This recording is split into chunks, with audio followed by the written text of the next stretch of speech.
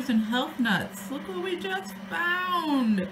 I just came in to move some plants around so we can harden off some seedlings, and I checked some of my swallowtail cocoons from last season and this beautiful butterfly hatch. So I'm gonna get it some sugar water, little orange juice, put it on a cotton bowl, and put it on top of the fig trees.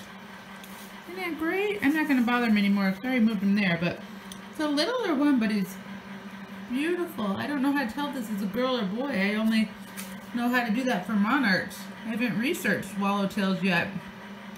But I found the caterpillars on the dill in the garden last season.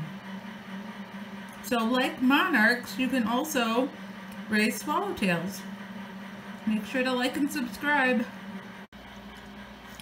I just filled this little dish with fresh squeezed orange juice on top of a cotton ball for the butterfly. And I wanted to show you, this is the cocoon it came out of. You can see that little split right there where it, up near the top where it came out.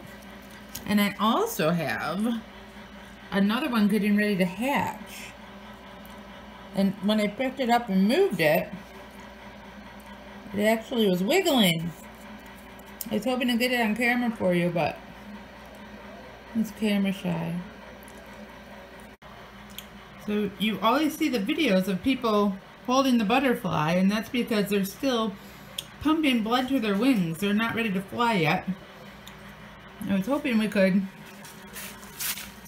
get him to stick his proboscis out and watch him drink some of the orange juice. But I can't do that with one hand on the camera. So we're gonna feed this little buddy.